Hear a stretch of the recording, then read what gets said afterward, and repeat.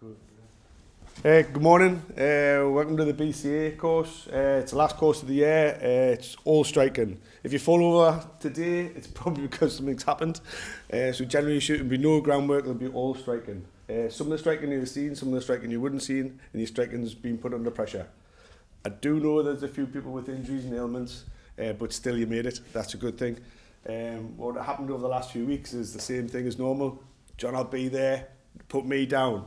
100%, 110%. They'll text, they'll ring, they'll phone, and they won't turn up.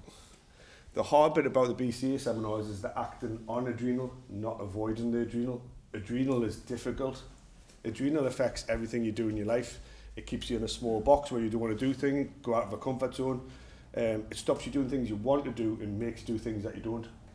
It makes you run away from things when you should run towards things. The effect of the adrenal has such a massive effect that people go right way through their lives avoiding feeling that adrenal.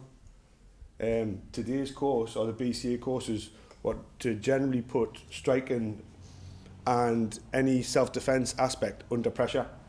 It wasn't to be derogatory to any art. It wasn't to be to push any other form of martial art. It was just to take the gleaning of the best bits of all martial arts, or all fighting in general, and put it practically for you as a person, as an individual. You're born original, don't die a copy. Everything you do has to be from you. Everyone's a different shape, different size, different mannerism, different characteristics, but they make up you. The only person that walks around with you is you. So today you'll feel happy, sad, miserable, and all the rest of the other dwarfs. So what we're trying to do is to get that feed. Sometimes you'll feel upset in the course. Some of the adrenal effects makes you laugh, makes you cry, makes you fearful, makes you wee. If you do wee, I've got new mats. Please hold and run. Yeah. If you're going to be sick at any time, the windows are open and the toilets are that way. Yes? It's safety talk over. Right, what you can do is find a partner. One's going to be passive, one's going to be aggressive. There'll be no striking, no touching, no poking, no physical contact of any kind.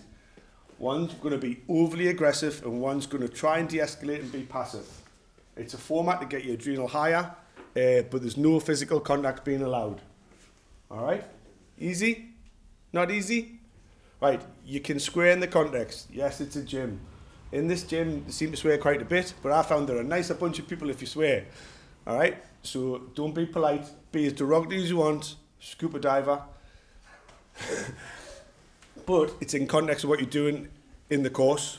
Just because it might be bald, fat, ugly, miserable, a slut, a homo, whatever you want to call them up. But it's in context of what you're doing it to. Nothing leaves this room. I don't want to go, I'm not talking to him because it's cold as this. I'm not bald, I'm receding. Yes?